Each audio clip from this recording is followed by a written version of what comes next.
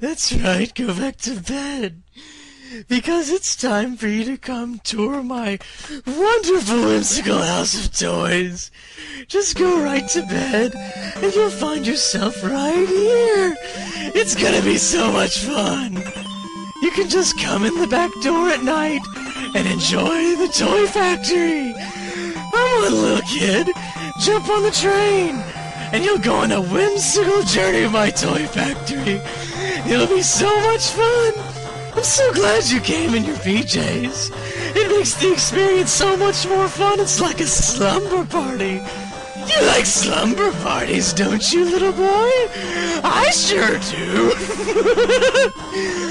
You can play on anything you like.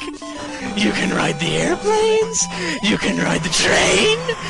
You can even ride the blimps that drop the, well, they're not bombs, of course. No, I would never do that. Because I run a fun factory. Oh, don't mind the smashy brown things. They're just little boxes made out of cardboard. They won't hurt you at all. And let my staff help show you around the factory. They're so friendly.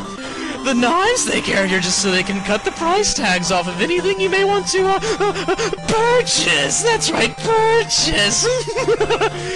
Oh, I see you got hit by one of the little rubber things that the blimps drop. They're not missiles at all. They're fun rockets. They're made of pure, unadulterated fun. As you can see, I have wafers. And at the end of those wafers are delicious, delicious snow cones. That's right, they're snow cones.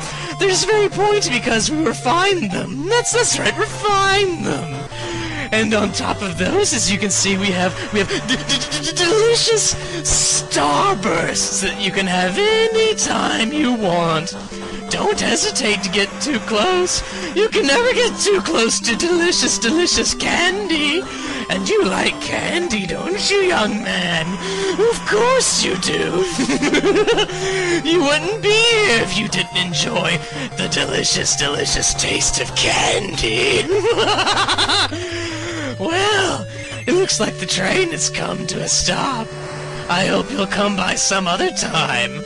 Perhaps some other night when I've had my latest shipment of planes and blimps and blizzard snow cones and starbursts has arrived.